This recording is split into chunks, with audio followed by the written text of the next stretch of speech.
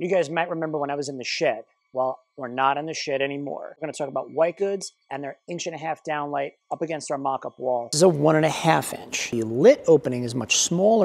We're going to start with the most basic, but you're going to see here minimal microflange, right? So a really clean hole in the ceiling. And you can see this is a 50-degree beam, really clean. Let's talk wall washing. That aperture looks like this. This reflector here is kicking light back down toward the wall. Light off and shoot it back toward the ceiling. 1.5" aperture, like I can't stress that enough. We're gonna talk about the adjustable. 10-degree tilt without giving you visibility up into the ceiling. More tilt we're getting out of that aperture, downlight and out in front.